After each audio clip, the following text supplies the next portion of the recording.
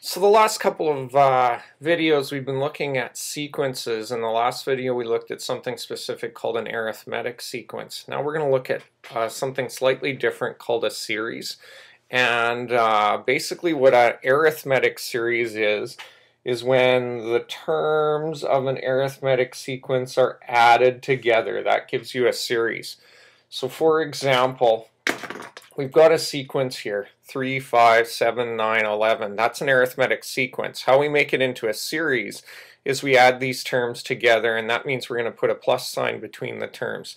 So if you had two sets of numbers written together, you'd know you had a sequence if they had commas between them, and you know you have a series if you have a set of addition symbols between them. And since we're talking about adding or finding the sum, we're going to use the symbol S of n to represent that we're finding the sum. So in this particular series up here, we have 1, 2, 3, 4, 5 terms. So we want to find the sum of those 5 terms. So we write that as S of 5. Now, we could just use our calculator and go 3, 5, 7, 9, 11. We could just add those things together and get a total. But lots of times the series is much longer than 5 terms. So what we're going to look at doing for the next little part of the video is we're going to look at how you can easily find the sum of a large group of numbers, and then how they came up with a formula to do this. And the person who actually came up with the formula for the sum of an arithmetic series is a fellow by the name of Carl Gauss.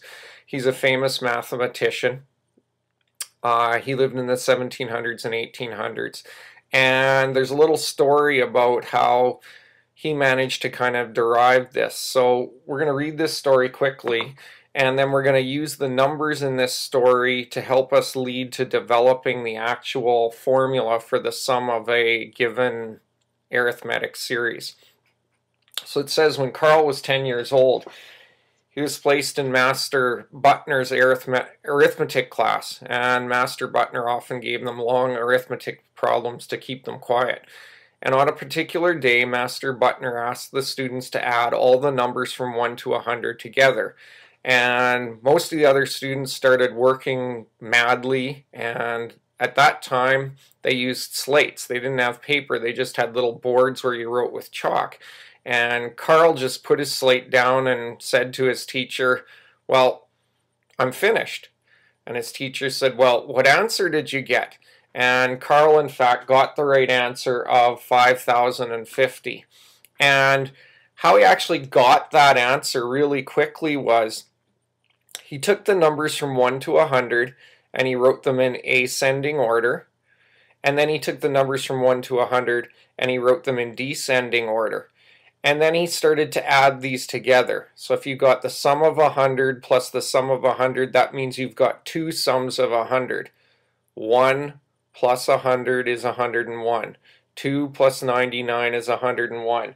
3 plus 98 is 101. And so on. And you're going to notice that the sum of each pair of numbers is always going to be 101. And how many pairs of numbers do we have in this series? Well, we've got 100 pairs. So this equation actually is 101 added together 100 times, or that's the same thing as saying 100 times 101. Well, if you actually take out your calculator and you go 100 times 101, you're going to find out that the answer is 10,100. Now, that's two sums of 100. So how do we get one sum of 100? Well, we divide both sides by 2, and one sum of from 1 to 100 is actually 5,050.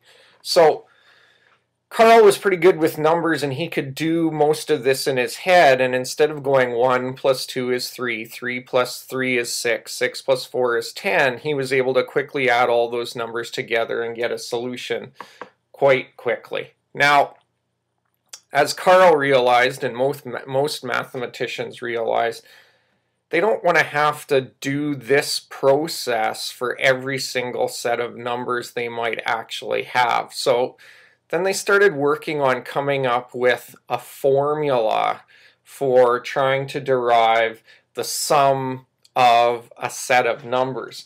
And how the formula worked is as follows.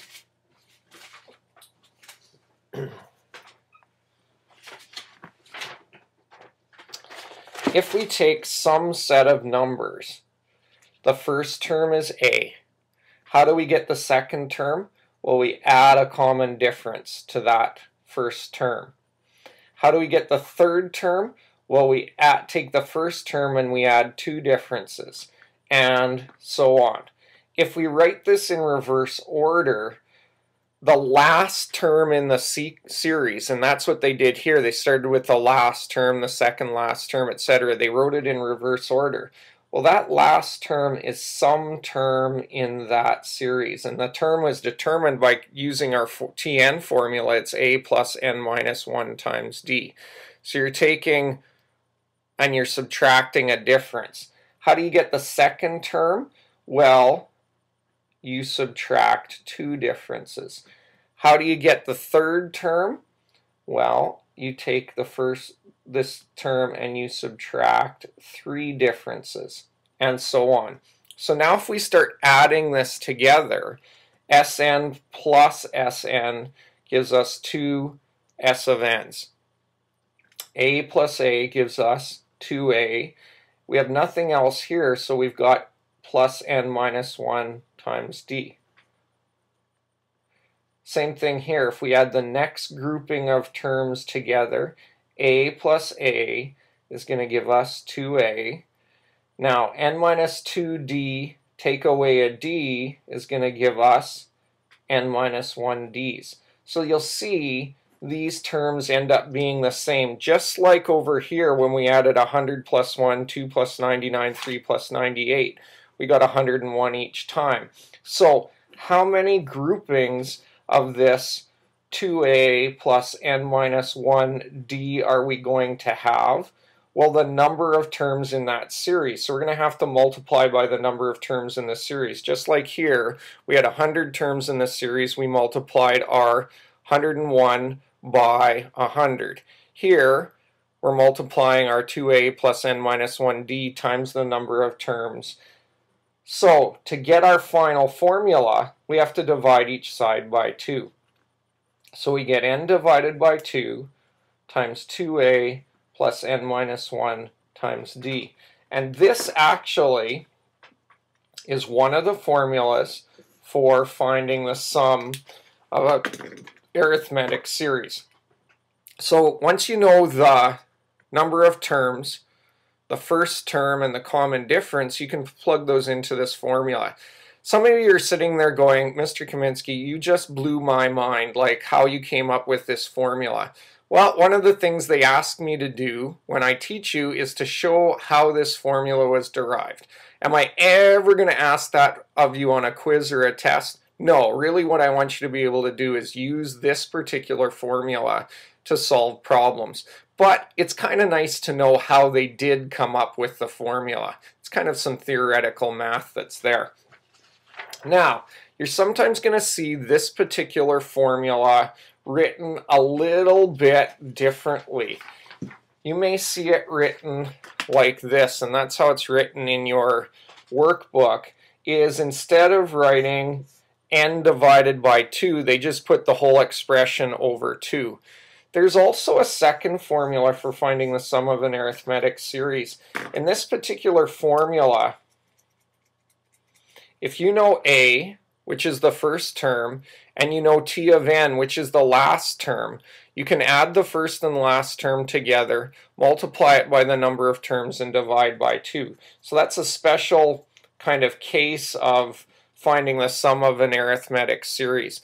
So you want to have both of these formulas at your disposal so that depending on the type of question you get, you can use the correct formula. So now what we're going to do